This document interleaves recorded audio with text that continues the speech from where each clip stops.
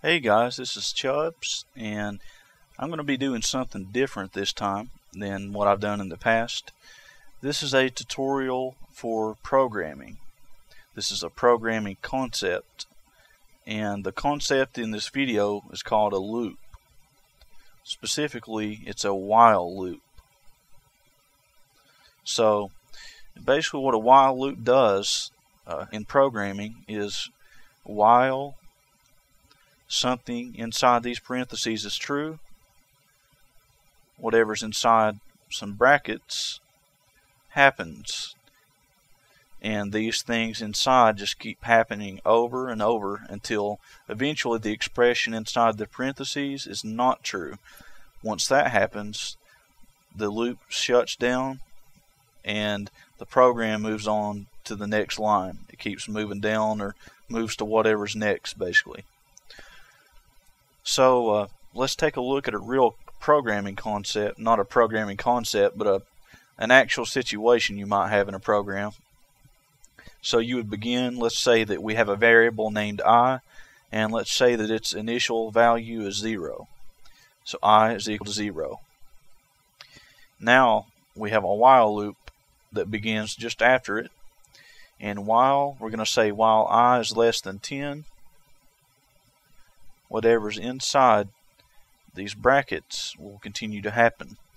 Let's say that while I is less than 10, we're going to increase I. So we're going to say I equals I plus 1. So to anyone who's sort of new to programming, this that I'm highlighting right here may look a little strange because in mathematics it's sometimes different the way you would solve an expression like that. What this is basically doing, I'm going to bring this over here.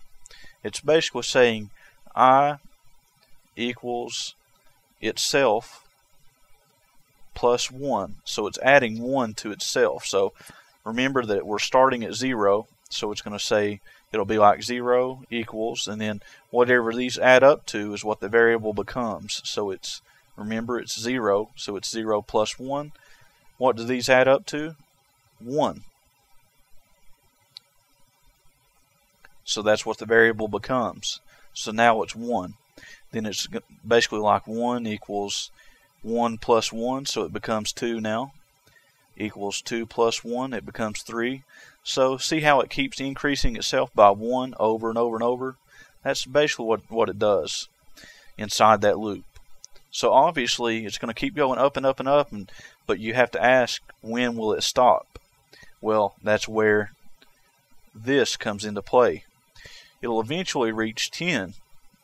There's no way it can't, because if something keeps going up by 1 and it starts off at 0, there's no way it can't go to 10 eventually. So once it reaches 10, we're going to go up to this expression and it's going to ask itself, is I less than 10? Well, is 10 less than 10? Nope. So once it hits that, I stays equal to 10. I does not change. But because that expression that's highlighted right here is no longer true, the loop completely ends and the program moves onwards. So I is left equal to 10, the loop is no more, and whatever comes after it happens. That, in short, is pretty much what a while loop does. So just one more time to do a quick review.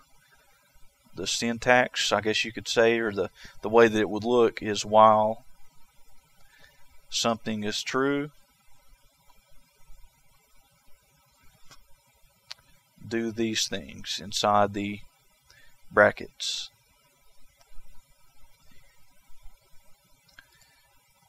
So if you have any questions about this, just be sure and ask, but I might try and do more of these tutorials later. Thanks for watching.